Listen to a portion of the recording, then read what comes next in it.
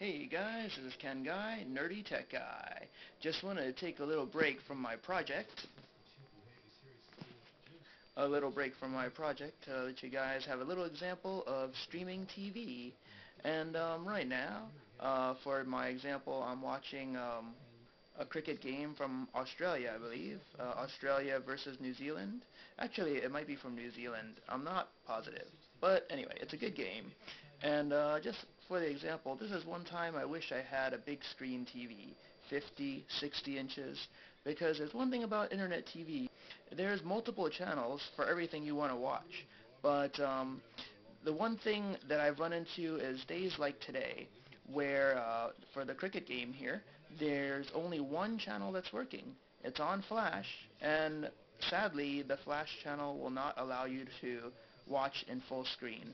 Some do, this one doesn't. So, but still, the game is very clear. The action is good, and yeah, I'll give you an example right now. Take a look.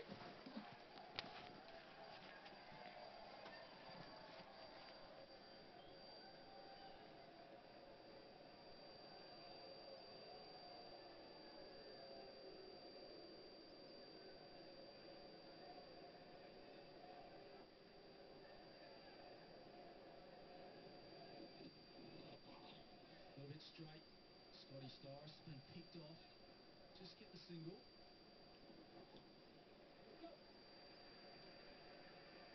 Deliberate plan to White, isn't he, to end the one at leg stump. He doesn't want to give him any room.